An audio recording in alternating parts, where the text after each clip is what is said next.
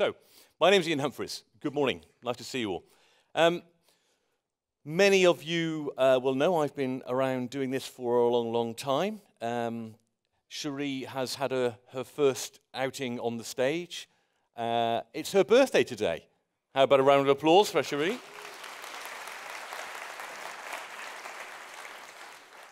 Lovely job of battling through that. Thanks, Cherie, and thanks for stepping in. The reason that that Cherie stepped in was Matt Dredge, our sales director, unfortunately couldn't join us today because of some family bereavement problems. So thanks for Cherie for stepping in for that. So I've been in this industry for a long time. I know what you're thinking. I know what you're thinking, but I started this at 19 years old. I worked in a computer room not dissimilar to this. It was about the size of half a football field. To change a disk was a big, thick thing like that, and you physically had to pick it up with a very heavy thing. And lots has changed in that time. Interestingly, when you look back, those companies were still running payroll. They were still doing stock control and so on. It was just all a lot slower, all a lot more process-oriented from a computer perspective. The user input was a lot slower. There's lots of punch cards and tapes and so on. So I was fortunate that in 1995, I found NAV. I was very fortunate, actually. I found both Peter Lingham, my business partner for the last 20-odd years, and NAV, two things that really were very lucky for me. And even now, I'm hugely excited about every year the version that Microsoft brings out and what they give us to show you guys. So I'm thoroughly excited about today and the future of our product. And today there'll be a lot of looking backwards and looking forwards, things that happen in the future and things that we've seen in the past.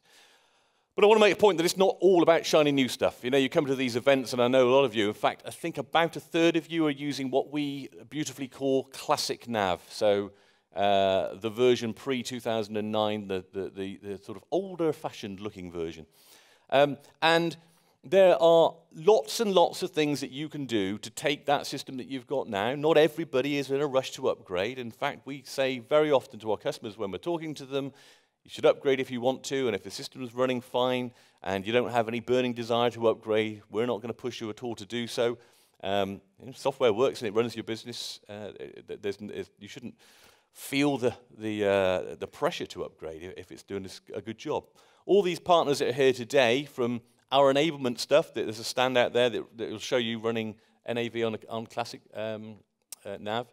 There's document capture and expense management that you've seen in the videos, and lots of reporting and mobile apps. In fact, both these mobile apps run offline. Maybe we should have taken one of those to do the conference app today.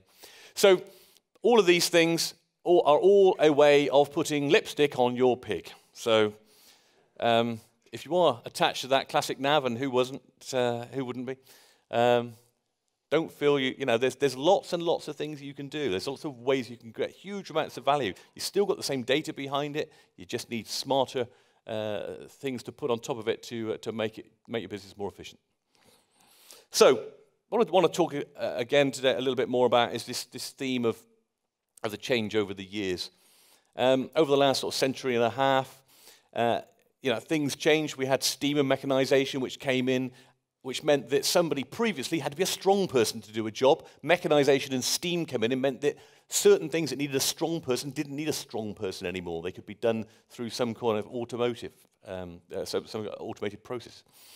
Then there was mass production. So prior to that, people were making individual bespoke things, and then they moved into a world where everything was mass-produced. Cars were on assembly lines. Skills were broken down into small chunks. The same person didn't build the whole car, he just built a small part of the car, and that's all he did. And then we moved into an era where we had automation and electronics, which again gave a whole new frame of things that we could do better and smarter and faster. And once we got computing and network, of course, that acceleration became huge.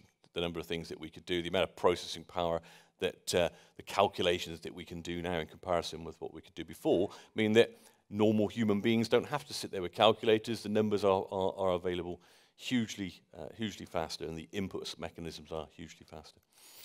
But I want to talk a little bit about where I feel we're sort of moving as an industry and a society. and people are turning this the fifth industrial revolution. And this revolution, whereas the first industrial revolution was about changing physical things and making them easier to do, something that was physical, making it easier to do, this one is about the things that tax us mentally, that we shouldn't need to be taxed mentally, because AI and other things will help with that process. So artificial intelligence and so on will help with the things that we otherwise have to think a lot about. People will find new jobs. There will be new jobs existing that don't even exist today, in the same way that nobody could imagine in the Industrial Revolution all of the new jobs that would exist in the future. So equally, people will look back and think, did people really do that? Why did people phone somebody up and say, have you got so many XYZs in stock? I mean, if you think about it, even in today's world, that seems an odd thing, the availability of information, and yet we still do this very sort of manual process of speaking to each other about things. We still have people sitting in front of an accounts payable screen saying, I'll do a suggested payment run. And when it comes on the screen, they say, yep, that's because the system's already decided what it should pay, so they then press some buttons to pay it. I was pondering this the other day. Why do people do that process? Excuse any accounts payable people in the room, but from what I've seen, in the main, on the nav screen, they bring the accounts payable journal in.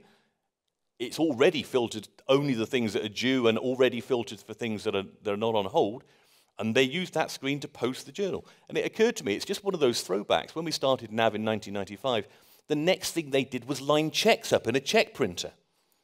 And that was the purpose of that screen. Do the journal. Whilst it's there, line the checks up, print the checks off. Once the checks are printed, post the journal. Of course, we don't do that anymore. We just do the journal and we post and create a BAX file. So a lot of the things in our ERP systems are sort of throwbacks to days before when there were certain processes. And those processes will move forward as systems change. So I want to talk a little bit, first of all, about artificial intelligence being like the electricity of the next, this 21st century.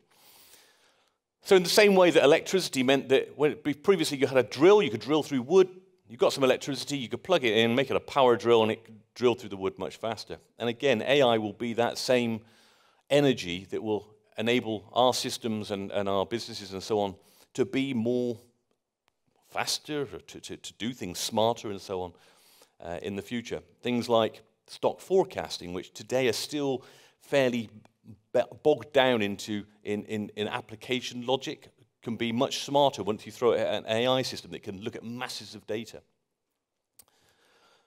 But I want to broaden the definition of AI. If you take artificial intelligence, generally what we mean by that is systems that learn based on data. That's really what we mean when we talk about AI. Systems that learn based on data, and they continually get cleverer. But I want to broaden that out for the purposes of today's conversations and thinking, and include automated intelligence, things that our systems can do on an automatic basis, and application intelligence, the things that are written into our business logic in our systems. And again, I think we still really, really underutilize the smartness that we could do in our applications. AI particularly will give us new opportunities for different user interfaces. You know, today we pretty much type into the system, and that's pretty much what we've done for a long time. And AI will give us lots of new things to do in terms of user interfaces. And even the ways that we communicate with staff and our customers and our suppliers, the way that we interconnect. If you think about it, even today, it's pretty manual, really. What do we mean by putting AI in all those three ways together: automated intelligence, application, and automated intelligence? Well, let's look at who's got a Google Home or an Amazon Alexa. Anybody in the audience got those things? Perfectly good number of nerdy people. As anybody who's got an Alexa knows, basically what you do is ask it for the weather. And actually, you only do that when you've got a friend who's never seen one before. That's pretty much, okay. So when you ask an artificially intelligent Google Home or Alexa, what is the weather? The bit that's actually artificial is the voice processing. It's learning about that thing he said sounds a bit like this, and you might say it in a slightly different way, and that's really the artificial intelligence. Okay? But once it goes into the Google Home or the Alexa app. Actually, the thing that goes and gets the weather isn't artificial intelligence. That's good, honest programming code. Good, honest people, like my colleagues in the audience, wrote some code to say, he said weather in Bath. If I call this web service in the BBC website, I can get the weather in Bath, and then it'll come back and play that back through the thing and say, by the way, can you now turn this text into speech and say it back to the human? Okay? So that's a combination, and of course that's an automated process. You say something, it does something, it gives you the answer back. Okay? So that's the example of the artificial intelligence, the application intelligence, and the automated intelligence all working together. And if you put that in the context of an ERP system, this can obviously mean that an email comes in from a supplier, and the AI system can read that. It's just a bunch of text. And that's all we do as humans. We look through the text and we get the gist of what they've said in there. The system can then check, there's enough. Do I want to sell to this customer? Does he owe me any money? Has he got an overdue invoice? Shall I order some more of these products so that I can fulfill that order? And maybe whilst I'm doing the order, I should check using some AI forecasting how much I should order. What's the point in sending an order for purchase to the supplier if I'm going to order some more later? So do that automatically. But of course, that's all an automated process. It can easily happen without human intervention. An ASN arrives from the other system that tells you these goods are going to be sent, and therefore our system receives it. And frankly, until the man at the back door has to unload the lorry, really there's no need for humans as part of that process. Hopefully in the future, RFID, which I've been talking about for about 20 years, one day I really do think that's going to catch on. And as it comes through the door, we can say, yeah, that's the ASN, that's the thing, I know everything that's in that consignment, and tell the guy where to put them in the warehouse. Frankly, we still need a man to do that. But then the system can say, I've got some goods here that I need to ship to the customer, automatically create the picks, again, tell the poor old warehouse guy to go and get them. I think we're going to be stuck with him for a little while. And then at some point, there's time to pay the suppliers. Okay? Just at some point, time passes. Every Friday at 3 o'clock, we do a payment run. Why does Bob or Doris sit and go, oh, it's time to do the payment run. I'll do the payment journal. Okay? Why doesn't the system just do that? I mean, it knows who to pay. It knows whether it's okay to pay them. It knows your rules. Even in NAV, we've got the ability to say not just the payment terms for this supplier are, but by the way, for cash flow purposes, we always pay them late. I don't know if you know that, but we've had that functionality in NAV for a long time. There's a mechanism for saying, I want a different payment terms used for cash flow forecasting. And we could, of course, pay them on that date rather than the date it's due. So do it based on your rules. You're not losing control. The difference in control is you told the system to do this all the time. Don't do it differently depending whether Bob's had a bad day and doesn't like that particular supplier. Obviously, the system can note an overdue invoice. At some point through the passage of time, an invoice becomes overdue. And why couldn't the system just tell the customer, send an email to the customer? That's all the accounts receivable people do. Sorry for, now I've moved on to the accounts receivable people, making some enemies this morning. But they simply communicate with the customer. You haven't paid this invoice. I know I haven't paid this invoice. Could you pay the invoice? Okay, I pay the invoice. That's basically the communication goes on. The payment comes in, and the system knows it's been paid. It usually gets paid through a BACS process. It's in the bank account. When the bank file comes in, we know they've paid, and we know what they've paid. And therefore, we can automatically reconcile the bank after we've notified that the systems, the information's come in. Every week, why don't we do a bank rec? Frankly, why don't we do every day? We pull the file down, do the bank rec, reconcile it. It's a perfectly automatable process. Of course, you've got differences that you might need to send a workflow to somebody to say, by the way, it didn't fully reconcile, but fundamentally, most of that job can be done through an automated process. A nice example of this, we're hoping, we've got a couple of customers here. We've got a customer called Peter Drew. Anybody from Peter Drew in the audience? Shout out. I'm sure there's somebody who's been quiet. Peter Drew order staff uniforms, or they supply staff uniforms. If you're a company that needs staff uniforms, you should definitely use them. You basically get a portal to access the Peter Drew nav system and say, I'm a waitress, a waiter. I'm a waiter. As you can see, I'm a size 30-ish.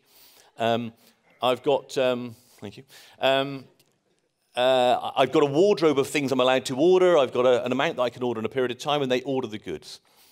When they order the goods, because you work at a particular Haythrop Park, they then order from Slickstitch, who are a company that they recommended to us. These guys might want a nav system too. So hopefully we've got Peter Drew and one of their suppliers who want a system. So in the Slick Stitch system, the order will come in from the Peter Drew portal, so from the user, the waiter who's ordered it, in through the nav system, gets sent out of the nav system to Slick Stitch and say, can you stick a logo on this for Haythrop Park for this person? Their system the order comes into their system. When we went to speak to them originally, we thought what we ought to do when it comes in is give them a screen where they can list all the machines. They've got hundreds of sewing machines in this warehouse. List all the things where they've got things that need to be stitched. And somebody could say, oh yeah, I'll put it on machine number 4. And actually, the MD of that organization, I'm not sure he's in the room, also said, why have a human do that? I mean, Peter Drew, if I've dedicated machine number 42 to Peter Drew, which I do quite a lot, just let the order come in, let the system check if there's capacity on that machine, and send it to that machine. Tell the picker to take that article to that machine. So the article will go to a machine, and actually their machines are quite smart. They've got little iPads on them, and it automatically knows whether it's got to change the sewing thread and so on. But once it's done, they dispatch the goods to the customer, and at the end of the day, at some point, lots of orders have come through. The system can automatically go, oh, it's time to do invoicing now. I'll create a load of invoices, ping them off to all the customers, of which one is Peter Drew. Well, again, why shouldn't that be the Slick Stitch nav system talking to the Peter Drew nav system? I've got an invoice for you. Thank you very much. I'll put it on the supplier ledger. Passage of time, oh, your invoice is due to be paid. I'll pay you. At least, surely, nav systems should talk to nav systems, and why shouldn't other systems talk to each other? Why do we need the humans in the way in that process? Okay. Now, to show you, I don't know, can we do video now? Yes? So, technology allowing, well, let's see how things have changed since the Victorian era. This is a company called the Mag Group. David Elliott is the owner of that, and his ancestors also owned that company. Back in 1903, before we had nav, this was the computer system, and it had the complete catalogue of all of the things that we were selling, which ranged from, well, knives to tape measures, furniture, just about anything you could think of for building an empire. And as you can see, you could update the prices easily at your leisure because they were written in pencil, and you could change the pictures in the catalogue, and like all good IT systems, you could insert new pages to make sure everything stayed in the right order. And it was portable, and the battery life is exceptional. It's still actually working to this day. Isn't that lovely? How things have changed. I suppose that's the point, really. We always have to do the same things. We always had to record inventory. We always had to record how much money we'd spent. We just do it differently, and I think that plays like that really well. So.